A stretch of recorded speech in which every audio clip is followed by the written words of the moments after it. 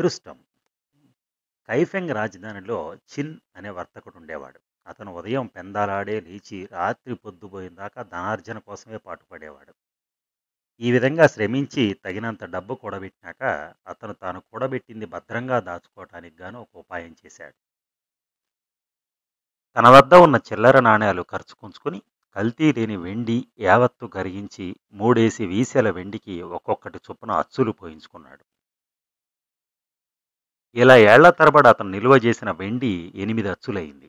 అంతకు మించి వెండి పోగు చేయటం చిన్నుకు సాధ్యం కాలేదు. ఎందుకంటే ఆ తర్వాత రాబడి ఎంతో ఖర్చు కూడా అంతే ఉంటూ వచ్చింది. ఈ 8 వెండి అచ్చులను ఎర్ర తాళ్లతో కట్టి తన తలదిండు పక్కనే పెట్టుకుని పడుకునేవాడు. రాత్రి నిద్రపోయే ముందు వాటిని తన చేత్తో తడివి చూసుకుని సంతోషించేవాడు. ఈ చిన్‌కి నలుగురు కొడుకులుండేవారు. వాళ్ళు తమ తండ్రి 70వ జన్మదినం నాడు పెద్ద విందు చేసి ఆయనకెంతో గౌరవం చూపారు. ఆయనను వారిని చూసి ఎంతో ప్రేమతో, నాయనలారా, నేను నా జీవితం అంతా ఎంతో కష్టపడి మనకు లోటు లేకుండా సంపాదించాను. నేను పోగు చేసిందంతా 8 పెద్ద వెండి అచ్చుల రూపంలో ఉంది. 2 అచ్చులను ఒక్కొక్క ఎర్రతాడుతో కట్టి 4 కట్టలు సిద్ధంగా ఉంచాను. మంచి రోజు చూసి మీ నలుగురికి 4 కట్టలను ఇస్తాను. వాటిని పోగొట్టుకోకుండా యావజ్జీవం మీ దగ్గరుంచుకోండి అన్నాడు. చిన్ కొడుకులు పరమానందభరితులయ్యారు. చిన్ ఆ రాత్రి తన పక్క మీద పడుకుని తన తలకు సమీపంగా ఉన్న 8 వెండి అచ్చులను చేత్తో తడిమి చూసుకుని తనలో తాను నవ్వుకుని కళ్ళు మూసి నిద్రలో పడ్డాడు. ఇంతలో గదిలో అలికిడయింది.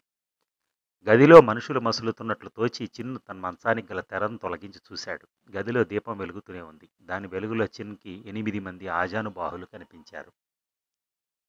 వారు తెల్లని దుస్తులు, నడుములకు ఎర్రని కాశెలు కలిగి ఉన్నారు. చిన్ను చూసి వారు సమీపంగా వచ్చి వంగిది దండాలు పెట్టి, బాబు, మేము అన్నదమ్ములం.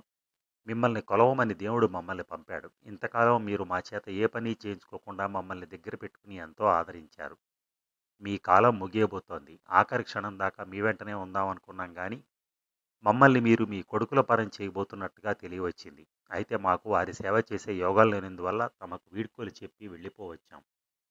మేము ఈ సమీపంలో ఉండే ఫలాని గ్రామంలో వాంగ్ అనే ఆయన వద్ద కొలువు చేయబోతున్నాం. మళ్ళీ మనం ఒక పర్యాయం కలుసుకుంటాం లేండి అంటూ వెనక్కి తిరిగి వెళ్ళిపోయారు. ముసలి చిన్ సంభ్రమాశ్చర్యాలతో మంచం మించి కిందకు దూకాడు. వెళ్ళిపోతున్న 8 మందిని వెంబడించాడు. ఆ తొందరలో ఆయన ఏదో అడ్డు తగిలి పడిపోయాడు. మళ్ళీ కళ్ళు తెరిచేసి చూసేసరికి తన మంచం మీదే పడుకునున్నాడు. తానంతకు ముందు చూసిందంత కల మాత్రమేనని ఆయనకి తెలిసిపోయింది.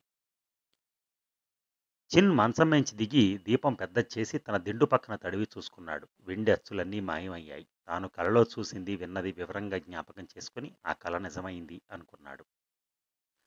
తన కష్టార్జితం తన కొడుకులకు కాక ఎవరో పరాయి వాళ్లకు పోవటం ఆయన విచారం కలిగించింది. అయినా ఈ వాంగ్ అనేవాడు ఫలాని గ్రామంలోనూ ఉంటాడని తెలుసు కనుక విచారిద్దామనుకున్నాడు. చిన్కి ఆ రాత్రి మరి నిద్ర పట్టలేదు. తెల్లవారుతూనే ఆయన ఆ గ్రామానికి వెళ్ళి వాంగ్ ఇల్లు తెలుసుకున్నాడు. వాంగ్ ఇంట ఏదో వేడుక జరుగుతోంది.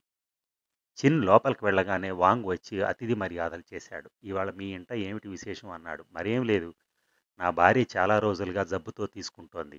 నిన్న జ్యోతిష్యుడిని అడిగితే నా భార్య పడుకున్న మంచం కదిలిస్తే గానీ జబ్బు నయం కాదన్నాడు. నిన్న రాత్రి నా భార్య కలలో 8 మంది జవాన్లు కనపడి తాము ఇంతవరకు చిన్నని ఆయన వద్ద ఉండి ఇప్పుడు మా ఇంట కొలువు చేయటానికి వచ్చామన్నారు. తర్వాత వాళ్ళు నా భార్య మంచం కింద దూరారు. వెంటనే నా భార్యకి చెమటలు పట్టి వ్యాధి కాస్త నిమ్మళించింది.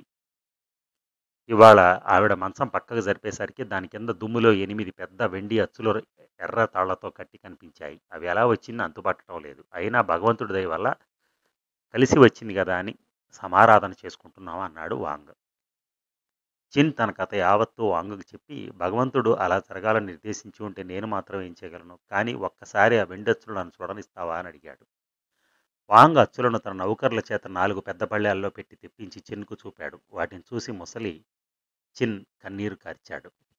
వాంగ్కు ముసలివాణ్ణి చూసి జాలి కలిగింది. ఆయన 10 తులాల వెండి తీసుకొచ్చి ఉంచండి అని చిన్కి ఇవ్వబోయాడు. 3 మణుగుల వెండి పోగొట్టుకున్న దుఃఖంలో చిన్కి ఈ వెండి తీసుకోబుద్ధి పుట్టక నిరాకరించాడు. వాంగ్ బలాత్కారంగా దాన్ని చిన్ చొక్కా చేతిలో వేశాడు. చిన్ దాన్ని తిరిగి ఇవ్వాలని చొక్కా చేతిలో ఎంత తడిమినా వెండి కనిపించలేదు. చివరికి ఆయన సెలవు పుచ్చుకుని తన గ్రామం వెళ్ళిపోయాడు.